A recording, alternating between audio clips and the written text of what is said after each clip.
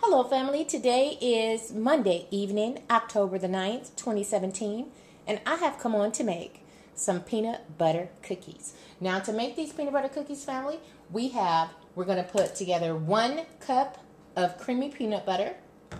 We got 2 sticks of unsalted butter, which is equivalent to a half a cup.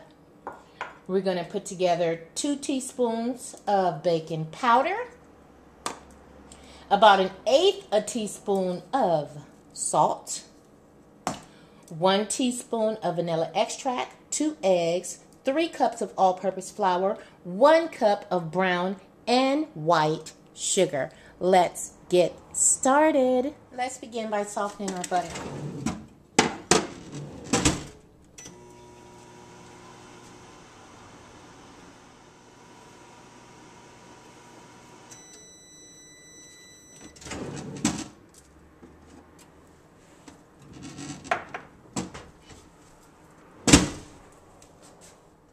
We're going to take this melted butter and we're going to mix it up with our vanilla, which is about 1 teaspoon of this. I'm just going to pretty much eyeball it. Okay.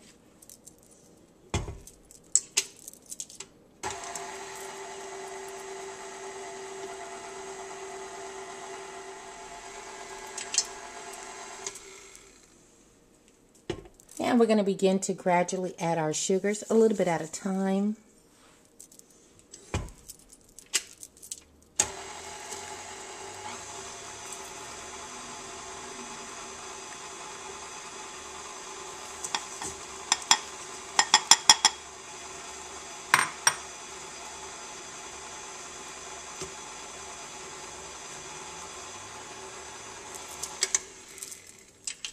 Now our brown.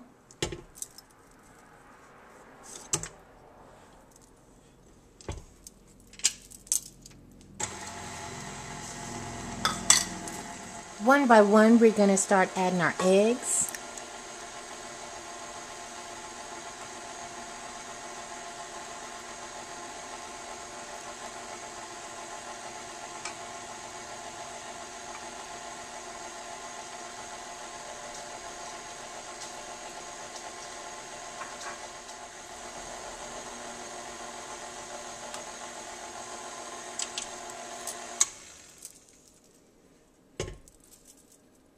Now we're going to add our peanut butter.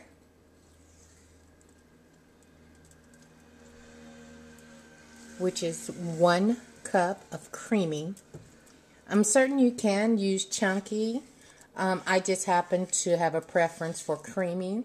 When it comes down to cooking, I can't stress it enough that you cook according to your diet specifications and to your taste. Some people might like some nuts in there. Some people might like more this, more that. Whatever your preference is, cook it according to your preference. It's cooking. It's supposed to just taste good. It's not supposed to be so complicated.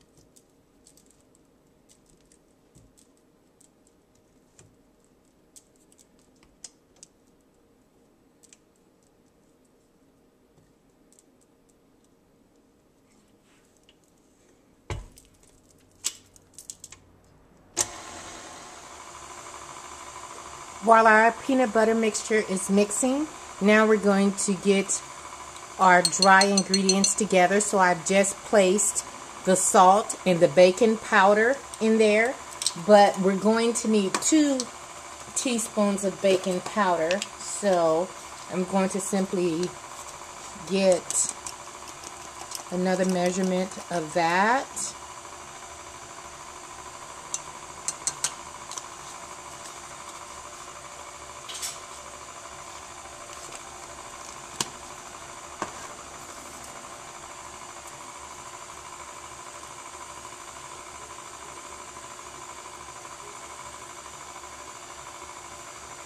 Just kind of mix that up just slightly. It's good enough because we're going to put it in our mixer anyway, but we still want to mix together that salt and that baking powder in our all-purpose flour. So let's begin to bring them both together now.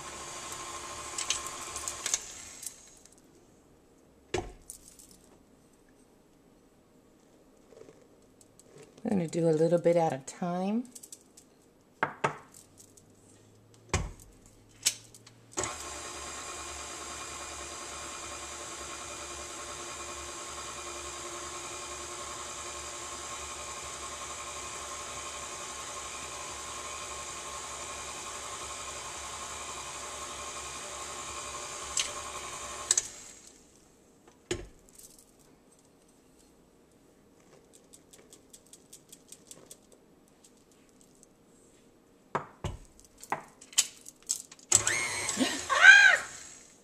Really?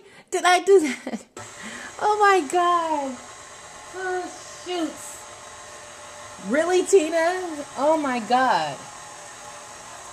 Ah. Wow. Okay. Well, let's just get it cleaned up.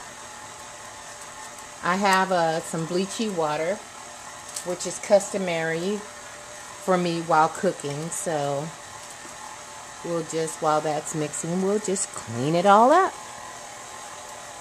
No biggie. We got it, and we still got it under control.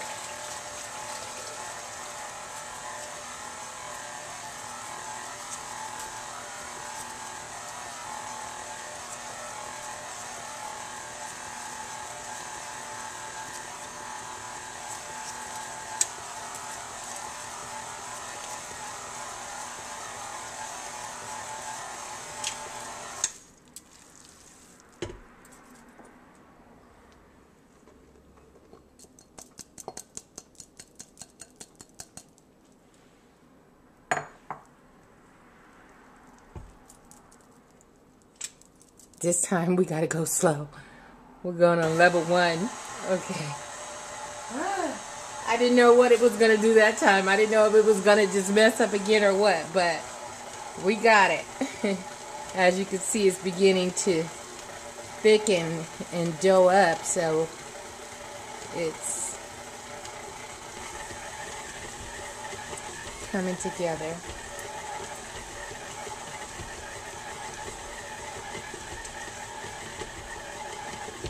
Let's clean it up.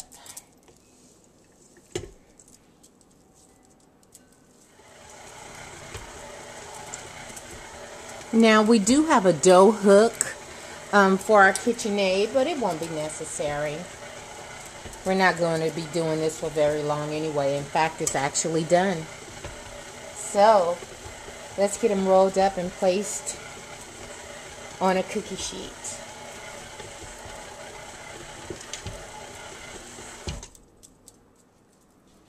Okay, let's transfer our cookie dough to a covered container. My hands are washed, so needn't worry.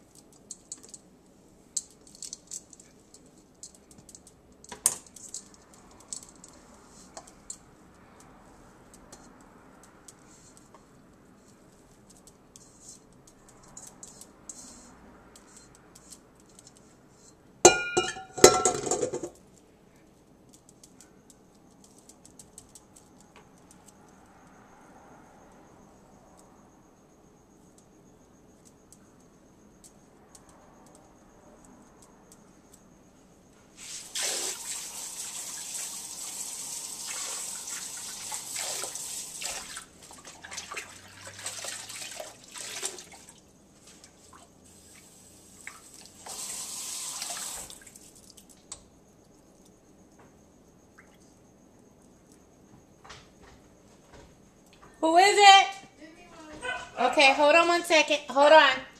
Unless you got your key. You got your key? Yeah, I got it. Okay, come on. Okay. Let's get it ready for it to go in the oven. We're going to cook this at 350. Cookies should go between 8 and 11 minutes. Now we're going to take our cookie dough and fork some of it out with clean hands, of course, right? And we're going to take a little bit and we're going to roll it up like so.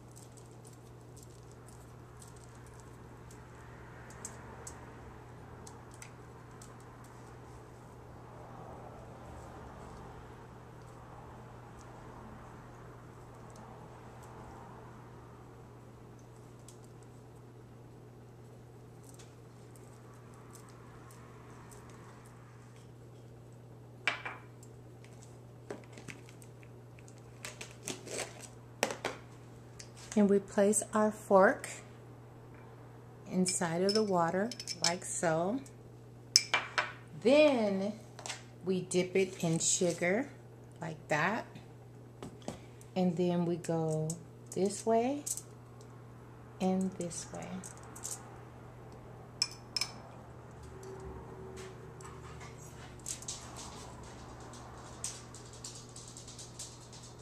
Sebastian, you just coming in the house? Hey, fella.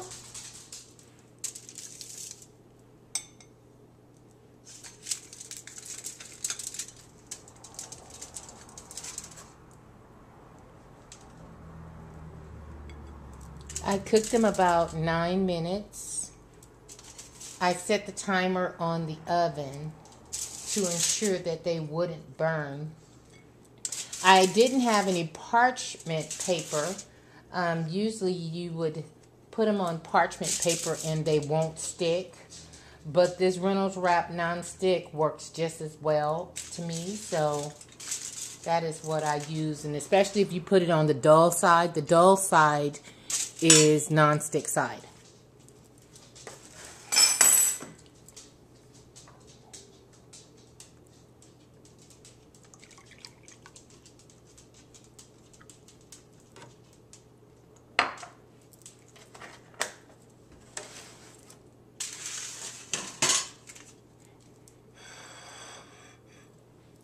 From my home to yours. Bon appetit, family. You guys have a good night. Bye-bye for now.